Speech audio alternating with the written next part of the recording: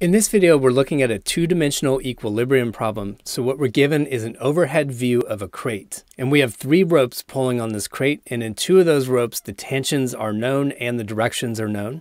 And then the whole point of the problem is to figure out the tension and direction in the 3rd rope that will balance those original 2 forces. So in part A, we start out by getting the X and Y components of our known tensions. And we start with T1. That's our 67 Newton tension pointing 60.4 degrees above the horizontal. And this vector points to the left and upward. Its X component is going to be negative because it points to the left. So the magnitude of that X component is a 67 cosine 60.4, but I put a minus sign on that to indicate that it's leftward. And when I run the numbers on this to 3 significant digits, I get negative 33.1 newtons. Now the y component of that 67 Newton vector is given by 67 sine of 60.4. And this takes a positive sign because it's pointing upward, which is our conventional positive direction for the y coordinate. And when I run the numbers on this, I get 58.3 newtons. Now T2 points downward and leftward, and that means its x and y components are negative.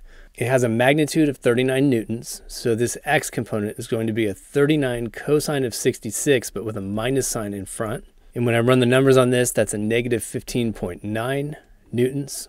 And finally, T2y also takes a minus sign. The vector has a magnitude of 39, and then I multiply by the sine of 66 to get that y component. And this gives me negative 35.6 newtons. All right, so there's our 2 known force vectors all broken down into components. And in part B, we're asked to get the components of T3, that's our unknown tension, so that the crate stays in equilibrium. In other words, so the vector sum of all 3 vectors is 0. And the simplest way for me to think about this is let's just find the total x component of the first 2 vectors added together, and then we'll make the x component of T3 the opposite of that. And we do a similar thing for the y direction. So what I'm saying here is I want T1x and T2x added together. And when I do this to 3 significant digits, I get 49.0 newtons pointing to the left, so it's a negative x component. So what I want to do is make the x component of T3 exactly the opposite, in other words, a positive 49.0 newtons. And that guarantees that the x component of T3 is exactly balancing the x component of those original 2 vectors. We do the same thing in the y direction.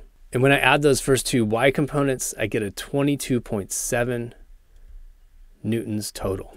That's an upward net y component, and that means the y component of T3, let me put the x on the x component real quick. The y component of T3 is going to be the opposite of that, or negative 22.7 newtons.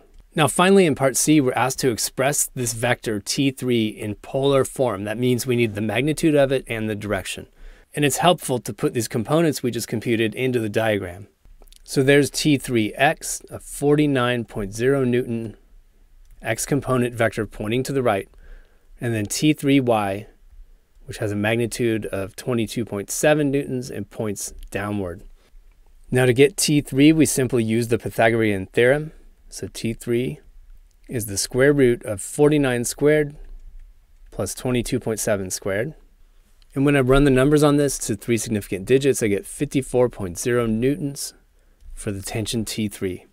Finally, to get the angle theta, the way we work conventionally is just to express this as a positive angle less than 90 degrees, and then we can tell from the picture how it's oriented.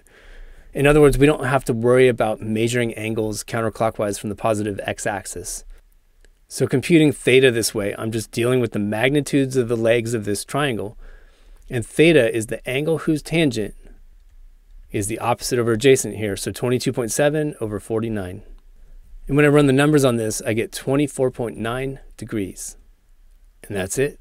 If you enjoyed this video, or at least found it useful, check out another one by clicking one of the links on the left, or click the Zach's Lab logo on the right to explore dozens of physics and math playlists. As always, you can leave your questions, comments, and requests in the comments section below, and I'll get back to you within 24 hours. Thanks for watching Zach's Lab, and best of luck on your math and physics journey.